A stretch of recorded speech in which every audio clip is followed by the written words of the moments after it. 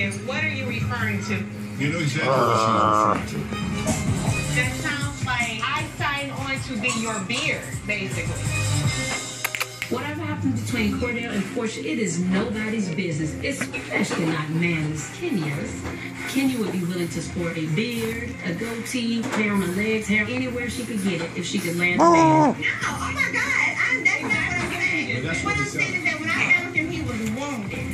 He was hurt. He had been hurt. You're not listening to what I'm saying. You're not listening to what I'm saying, and you don't know the relationship, so I'm trying to share it with you. From what you just said, You have to listen. Portia sounds like a broke down Olivia Pope. This isn't scandal. Just stop faking it. The truth will set you free.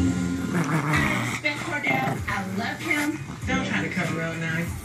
You marry him because you'll be in his beard. Shut up.